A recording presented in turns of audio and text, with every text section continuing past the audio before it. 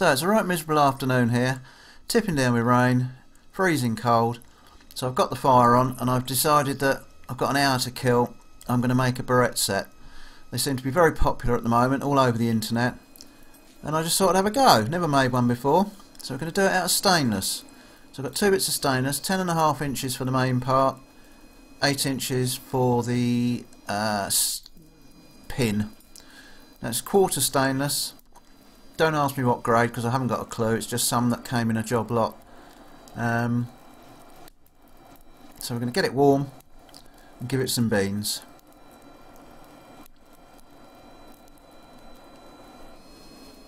It's actually quite a bit tougher to forge than mild steel.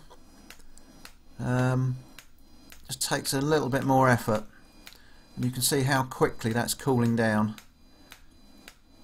It heats up fairly quickly, but it cools mighty quick. But you can work it in its black state relatively easily,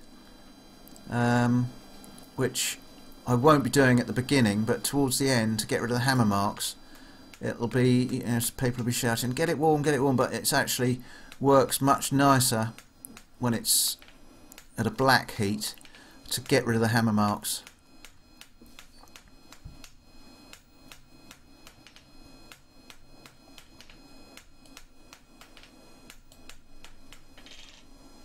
So we're getting there.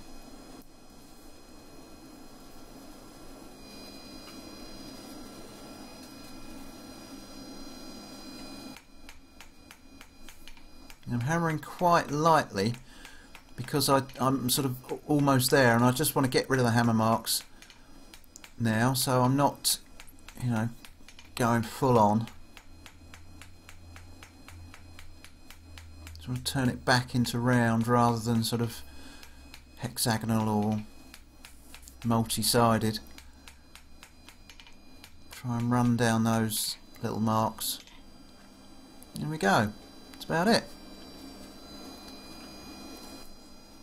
I'm just going to put a little curly Q on the end.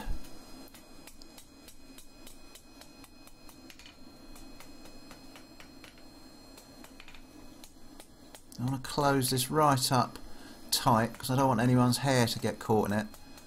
So I'm trying to keep it nice and tight, although hair could still get caught, I suppose. But there you go, that's that end. So we'll do exactly the same with the other end, but this end, when I put the curly Q on, I want it to go in the opposite direction. It doesn't matter if you forget because you can twist it easily enough being round, but it's just as easy to get it right in the first place.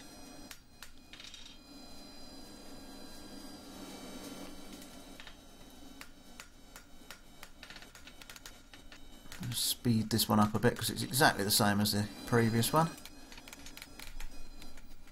Just doing it cold or colder towards the end. Now another curly Q on this one. As I go in the opposite direction this time.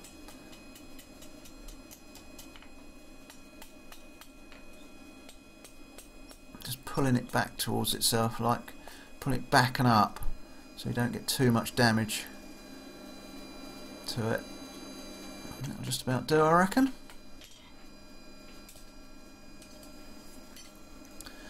There you go, you can see what I mean, got one going one way, one going the other. Of course the camera won't focus on that.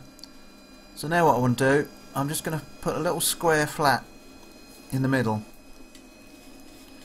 Now I've put a tiny little mark in the centre, but I can't actually see it, so I'm going to guess it because it's going cold a bit quick. I'm just doing about, I don't know, 3.5, 4 inches, just squaring it off because I'm going to put a twist in it.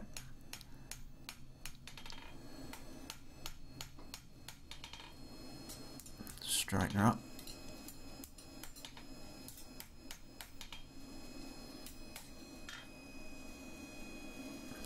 Just do a little bit more, I think.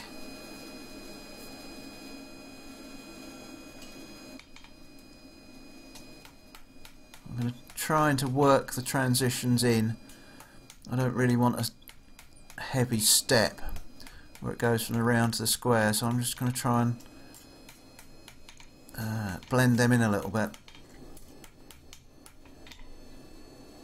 That'll do. It's not much, but it's enough. It'll show once it's twisted. So we're going to try and warm the middle up, stick it in the vise, and put a bit of a twist in.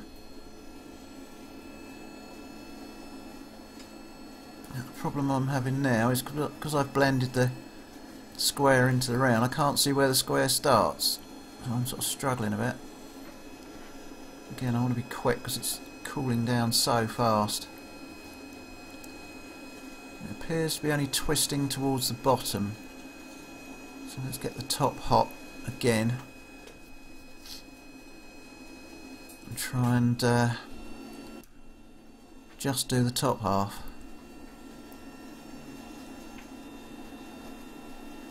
So I'm putting it in the other way up this time. See, the top half now is twisted. I'm just trying to twist the other end. That's about right, but we've got a bit of a flat in the middle where the two halves, so I've just cooled it out and I'm just going to try and get that middle to just tighten up a bit.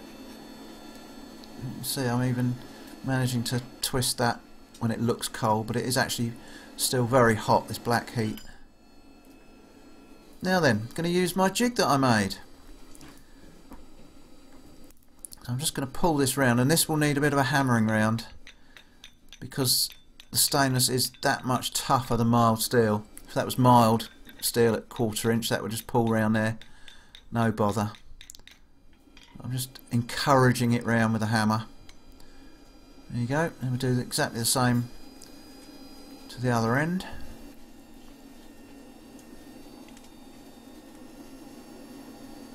Again, just give it a little tap round just to keep it tight onto the jig. There we go. Nice. Now I'm going to put the bend in the other way, and I'm going to use fly press. Might as well use the tools you've got. So this will give it a nice even bend. Stop, save mucking about on the anvil trying to get it right. Just give it a little bump. So I can get it out and show you. That looks a bit funny, but I'll show you it in a minute, and that will be a nice even bend. You can see there, look at that. You wouldn't get that quickly mucking about with it on the anvil. So let's give it a quick wire brush up. There we go. Now I'm going to leave it satin. I'm not going to polish it. I like the satin finish for this type of thing, and it leaves the hammer marks showing. There you go, you can see how nice that shape is. I don't know if it's enough shape or too much shape, because I've never made one, never used one, or don't know anyone who uses one. So now we're going to start on the pin. Again, exactly the same as before, taper one end, because I'm going to put like a little shepherd's crook on this end.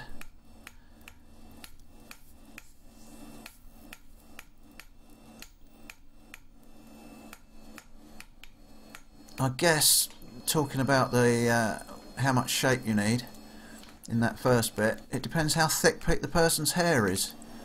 If they've got a lot of it and it's really thick, then it's going to be a job to get it in if the arch isn't enough. So it's going to be a bit of trial and error, I think.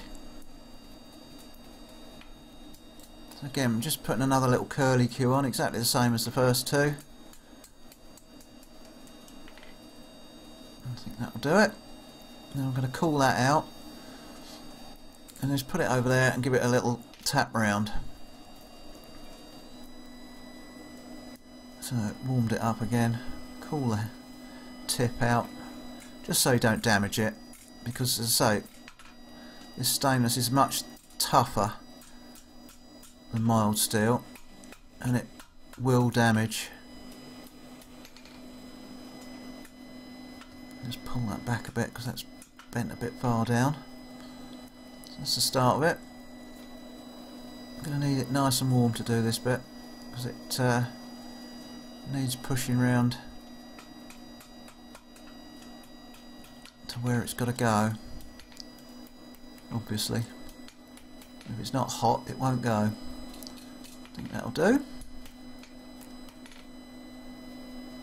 Leave it at that. And then we're going to draw the other end out into a nice slender taper. So I'm going to come quite far back with this taper. Difficult to hold on to. I haven't got a decent set of tongs ready. I want to stop one day and make a load of tongs. Occasionally I do make them when I need them for a specific job, but I don't make enough.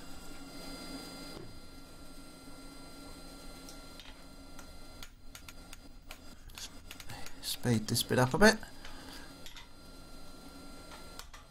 Change hammers and go on to the cleaning up stage, as you could call it.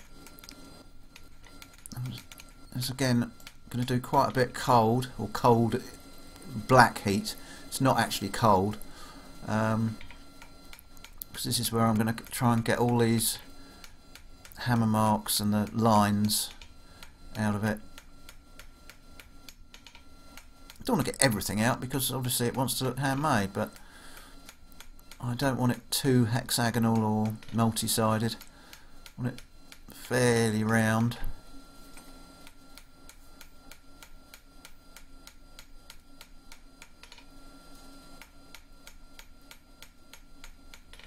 This works quite nicely at black heat. I'm just going to do one last pass.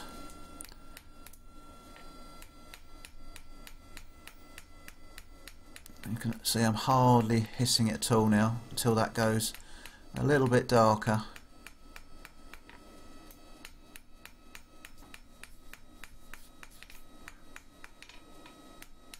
And that's pretty good. That's got most of the marks out.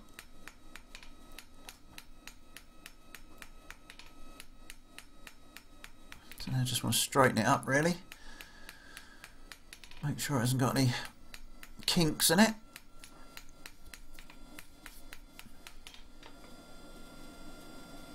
There we go.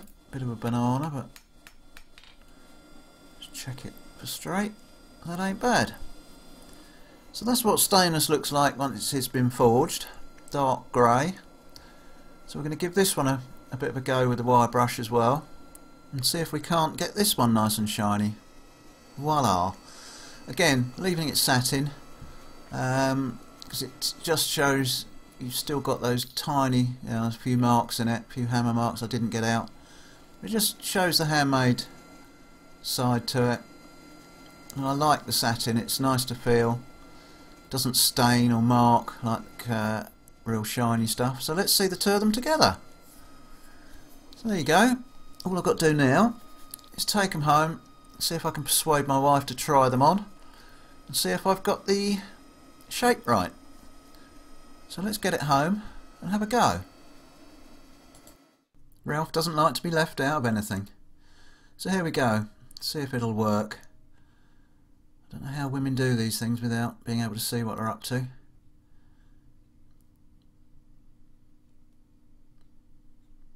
Looks promising. There you go. Seems to work a treat.